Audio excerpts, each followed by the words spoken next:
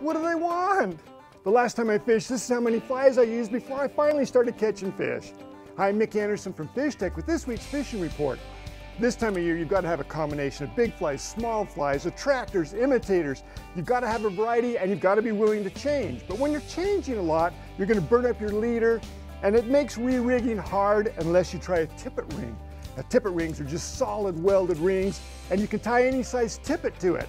So I can use a short, heavy leader with my strike indicator and tie a superfine tippet to it. Or if I'm using cider, I'll use heavy cider with fine tippet to it.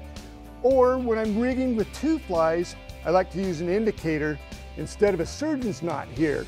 First thing, it holds the line out a little bit farther so I don't tangle as much, and it makes changing a lot easier. I might have from 4X, 5X, or 6X here. I can make a quick change, and the same down here. Tippet rings come in a variety of sizes.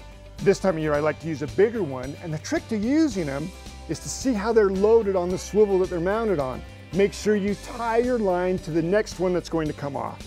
Hey, for these tips and a whole lot more, come on down to Fish Tech and we'll help you out. Now for tonight's fishing line.